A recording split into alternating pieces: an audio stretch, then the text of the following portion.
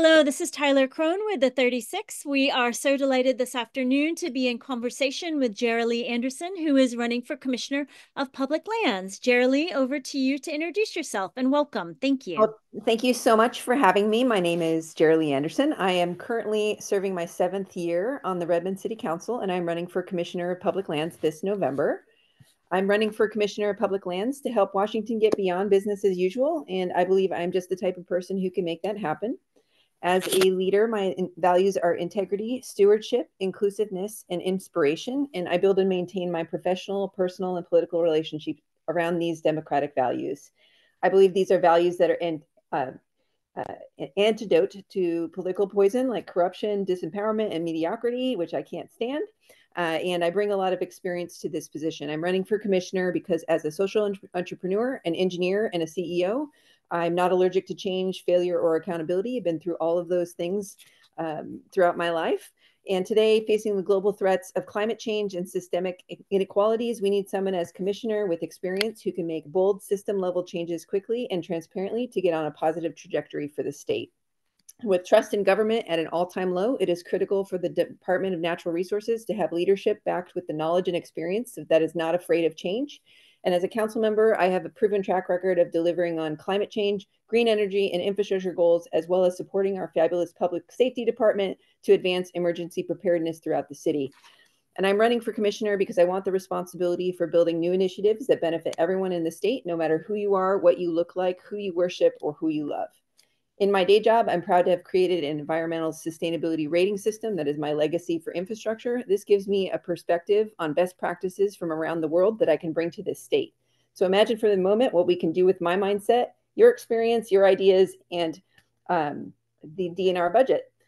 And with your help, I believe I can win this race. I'm the best fit candidate for the job and that we can change the world together. So thank you so much for your time. I'm really looking forward to this interview. And if you're interested, please sign up on my email list. I have a little bit of a late start, but I'd love to stay in touch with you throughout this campaign. So thank you so much. Thank you. Our first question this afternoon will be asked by Laura Marie. Hi, thank you so much for coming in. DNR has an important role generating non-tax revenue for the state. How will you balance the need to generate trust revenue with other values that the state lands provide, such as carbon storage and habitat? This is a great question. I come at it from an experience of working in an environment where we talk about ecosystem services having an added value or a understanding of a value over time. And so recognizing the trust revenue is definitely an important part of sustaining those DNR programs.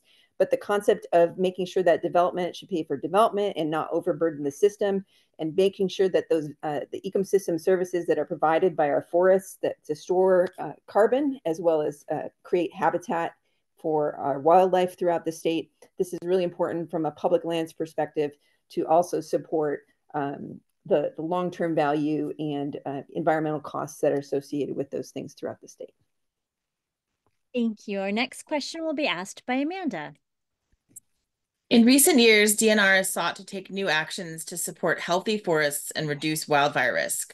What are your thoughts on steps taken so far, and are there changes or additions to this approach that you would bring? What are your perspectives on the DNR Correctional Camps program having incarcerated individuals work in wildfire suppression? This is also a very complicated question. There's a couple of them. I'll do it one at a time. One of the state legislation that was passed, HB 1578, focused a lot on the urban wildland boundary and smoke readiness for communities, which I really liked. It acknowledged the reality of climate change impacts on communities throughout the state and health and well-being, as well as the impacts of growth where they are most noticeable to folks. So totally understand that. That was a great start. I'm looking forward to working with that legislation and making sure that actions go forward for those risk assessments. Looking forward specifically to the outcomes of that and how we could advance in any of that preventative work in areas where some of the vulnerabilities throughout our state are already known. Specifically, I'd like to ensure that the approach is using an equity lens to apply to communities where they're most vulnerable and where we could look for partnership opportunities with other departments and boards across the state for investing there first. Specific to the correctional camps program, not totally familiar with the program. However, I don't see any particular any particular concerns up front about that. If there are safety concerns, I would expect that the law enforcement community and would work with the corrections departments and making sure those individuals are effectively managed and cared for as well.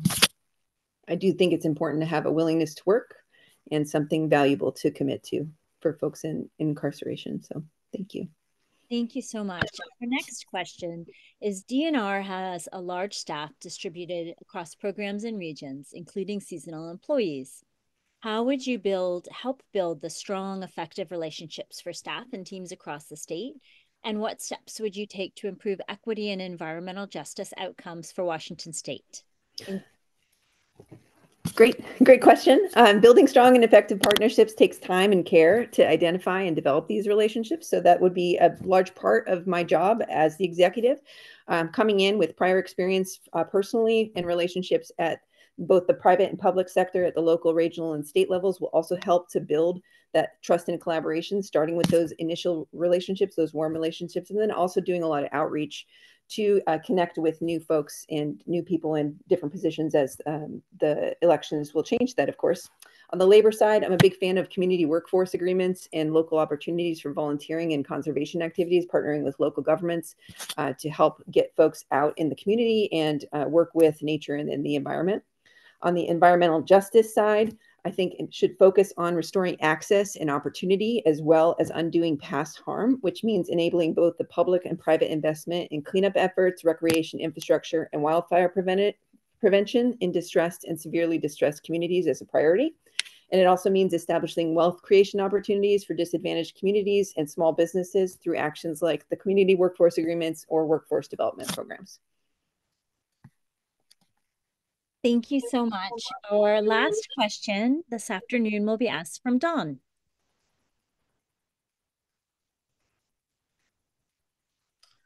Dawn, there you go. Thank you so much. What do you anticipate will be the biggest challenge you would face as lands commissioner if elected? I think this is a great question. The biggest thing that's coming to the state is going to be the World Cup. Biggest challenges in that regard will be sustainable resourcing for major infrastructure construction projects that we'll be having going on throughout the state, and the workforce development that's going to be necessary for enabling all of that construction. I feel like I bring a lot to the table in that matter. I've been working in sustainable transportation for over a decade. So this is a huge need for building materials and the labor and anticipating the needs that more people will be traveling to and from the state as well, and all the concerns that come with that. Thank you so much. This concludes the formal part of our interview, and now we will do follow-up questions, and we will take them one by the board. Laura Marie, I see your hand first. Hi again. Can you tell us, this is a really big role, and what, as a relative newcomer to the race, what made you excited about it and got you to run? And if you want to squeeze in what the TEDx talk that's linked on your website is about. Sure. My background is in construction engineering. I've been working in sustainable transportation. I developed a sustainability rating system and been kind of working on that for over 15 years now. So what got me into this particular race, I just finished another race last year, did not win, unfortunately, but I have been on the council and looking for advancing opportunities into a role where I feel like I would be an effective executive.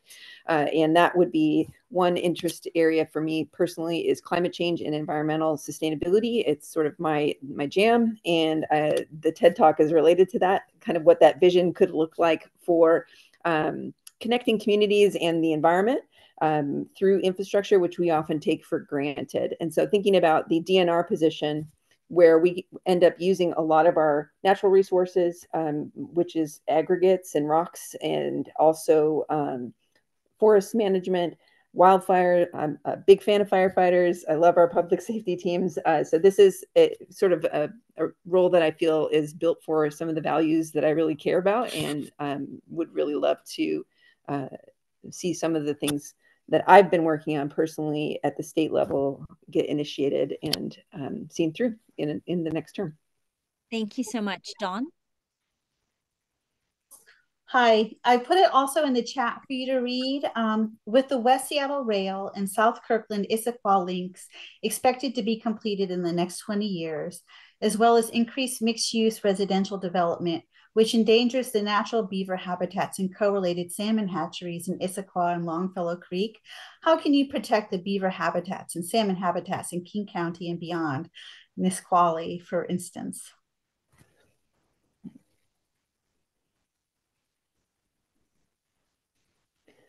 I think the first answer to that would be working with local governments and county government partnerships through the state and making sure that the needs to meet the fish passage requirements and our restoration goals is going to be a collaborative one, and that the local governments are adequately resourced for meeting those needs, especially in the county levels, and working through that. I'll give an example of an idea that I have. I've been serving as a volunteer on the Public Works Board for the state, and we did a lot of work with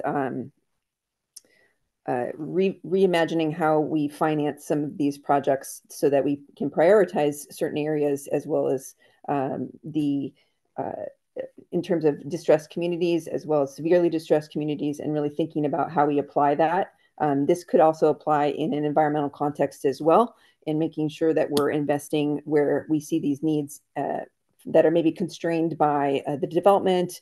Rapid development does have degradation impacts for certain communities more than others. So we would be making sure we would invest those resources and leverage the resources to the maximum extent feasible. Thank you so much. Let me pause here and see if I see a hand from Stephanie. Yeah, just a very high level one. I'm curious, would you characterize your candidacy, or like how you would anticipate being in office as lands commissioner, as kind of similar carrying on of some of the policies of the current commissioner, or do you feel like you have some big changes that you would be excited to bring? And if so, what are those? That's a great question. I did appreciate the track that's been put on by Commissioner Franz in terms of, especially with the legislation that's coming into play. I think it sounds like there are a lot of open questions on understanding where some of the vulnerabilities are in the state. I would love to spend some more resources on understanding that, and so that we can capture some of that low-hanging fruit, especially in terms of wildfire risk and preventative actions that are possible.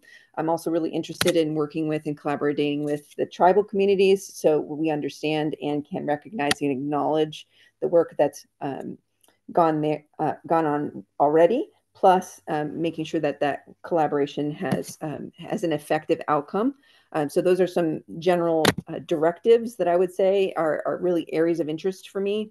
And then making sure that there's a advance for what the state really is in terms of preparedness. Specifically, I think that smoke readiness, nobody likes wildfire smoke, and it affects everybody's communities and everybody's health. So understanding what we can do there differently to engage our fire prevention community and educate communities, that's going to be really important as well.